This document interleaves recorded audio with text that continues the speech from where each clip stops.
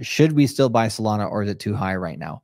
Well, I'll take a quick look for you and then we'll sign off here. So let's take a look at Solana. Is it too expensive or is it too cheap? That is the question.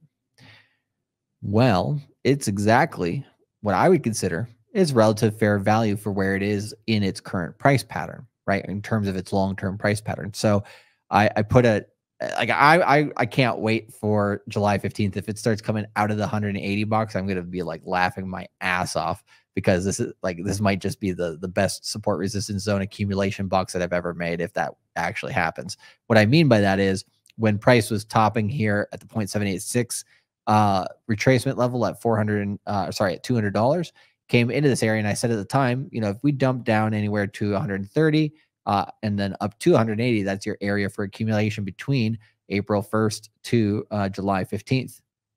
Seems to have held very, very true. Anytime you go below that box, super cheap. Looks like the last one was there. We got a buy signal. This is a good sign, actually, right here. If you look at the short term here on Solana, we pull that across. It's just trying to break out right now on the daily. It had a buy signal here. It was ignored. Price went down. Downtrend is still dominant. Got another buy signal here. We have gone up, and we did get a sell signal, and that sell signal was not hit, and we're trying to break that downtrend. So Solana right now, if it can hold above that downtrend for a few days here and then start to increase again to 160 or so, won't seem like much of a move, but that will be your signal that basically it's probably going to stay well above this area of 140. And so it's easier buy at that point. So I think 150 bucks, anywhere between 130, 180 is a very, very fair price to accumulate Solana in. And if I'm talking to normies, right, like our standard normie out there, and they say, hey, Charlie, what cryptocurrency should I buy to get, a good amount of X's over the next 1 year if you say the market's going to go well?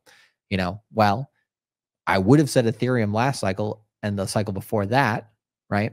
But Ethereum also will have diminishing returns. The returns that people want to see are, that 5 to 10x, right? And so when that happens, right, something like Solana is the next safest bet that you can do after that. So I don't see any problem here with Solana. It's a very good price. Might seem high to a lot of people, but it's just consolidating before another run. And I believe this is its main support area before it hits new all-time highs.